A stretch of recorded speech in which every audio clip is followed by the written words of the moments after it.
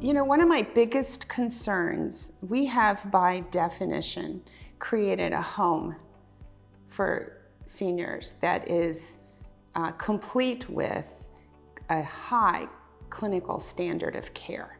Because when you're aging and you lose your health, you lose the home you live in, the street you live on, you lose your community and your neighbors. You lose and you lose and you lose and you lose, all because you really can't care for yourself anymore.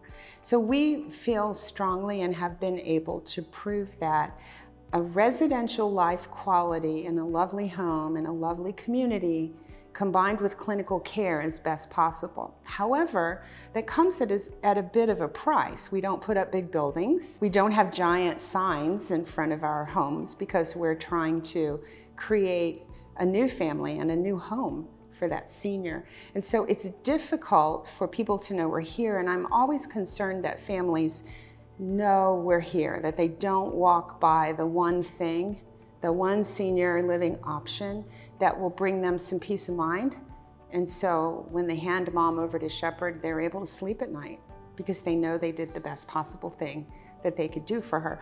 But we're not big and loud, screaming it from the rooftops because we're not as visible as others in the senior living industry. So we meet that need with digital footprints, and we use social media, and we found other ways to reach out. But I just want to be in the mix. I want every family to know you're not done until you look at Shepherd. You haven't seen it all until you've seen us. We've built a faith-driven sort of a culture into Shepherd. And I would answer, although I recognize this is a care question, and I would answer that the environment and the atmosphere in the house is kind of where it starts. But our caregivers, they understand that Shepherd made a decision in the beginning that being good at the care was better than being big. And so we've never really been interested in being a big senior living business. What we're really interested in is the caregiver being free to do what's in her heart every day. So you don't go into this line of work if you don't have compassion and if you're not driven by a serious heart for serving other people. Because a lot of the care that we deliver is very intimate. And so you're really touching the heart and the life of someone who can't take care of themselves. And people don't do that unless they have a certain kind of a heart. And so we're looking for that heart in the interview, and we're engaging that heart in our houses. And we created a peaceful, restful home where all of that can be delivered. But at the same time, our care standard is probably clinically higher than most people in senior living. In a lot of models, there is a nurse for passing meds, which is a requirement by the state. So keep in mind, we're all licensed the same way. We all have the same rules to follow.